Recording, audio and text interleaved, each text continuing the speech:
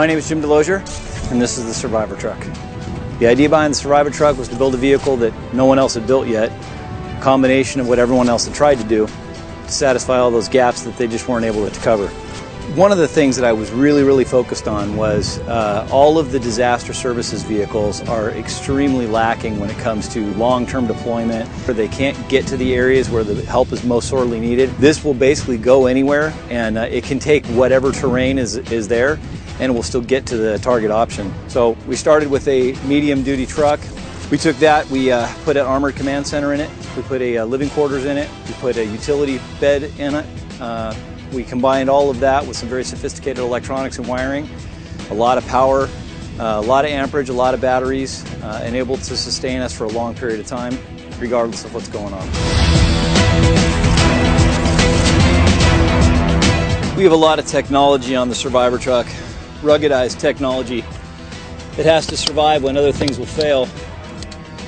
Inside this kit here, we have a Toughbook 31, very durable. It's basically the heart of the kit. It's a command center in a box. This kit by itself can be a standalone command center in a fire or in a natural emergency or any sort of an event.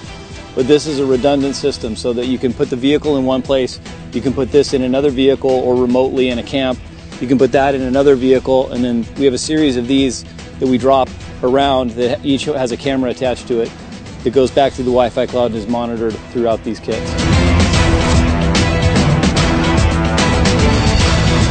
One of the most important things about the Survivor Truck is the mobile technology. This is a Panasonic FZG1. With this, I can control all of the cameras that I'm looking at that are in the drop kits, in the command center. I can see what's in the cab. I can communicate with other people. I can monitor what's going on in the whole environment. Before we had something like this, you basically had to be with the equipment. You couldn't operate it remotely. But now, because of the way that the technology is integrated with the tactical mesh, I can do everything that I can do in there, out there, which is hugely important. It's robust enough, the battery lasts all day, it's super strong and durable. When I'm out in the field, I can take this, I can literally throw it into my dump pouch, and I know it's gonna be fine, or I can toss it over there. If it falls out of my kit, no big deal. I pick it up, and it still works. You just can't beat this thing. In an environment like this, austere environments, complex environments where there's a lot of moving and shaking and running and dropping and all the stuff that's going on, any consumer device is definitely not going to survive. There's no consumer device that has the computing power and the rugged, the durability, the battery life that this has. You just can't accomplish it without something like this.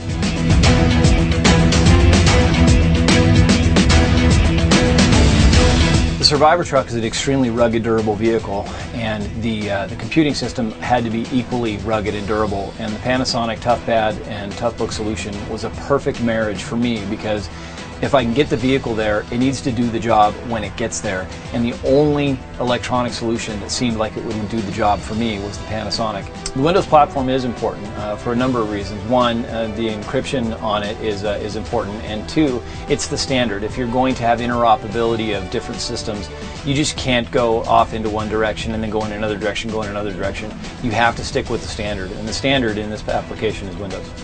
The technology, being that it's robust and it's used by the military and law enforcement and fire, are all important to me, because I don't know where this vehicle is going to go, whether it could be a warfighter or it could be in a fire, it could be a law enforcement or border patrol or humanitarian. There's no limit to the types of engagements this vehicle can be caught up in, and it was really important to have a computing system that's going to be able to do what I need it to do every time I need it to do it. It doesn't do me any good if I show up and it doesn't work, so I need to make sure that when I get there, not only does the technology there, but it's robust and rugged enough to handle the situation, whatever it is.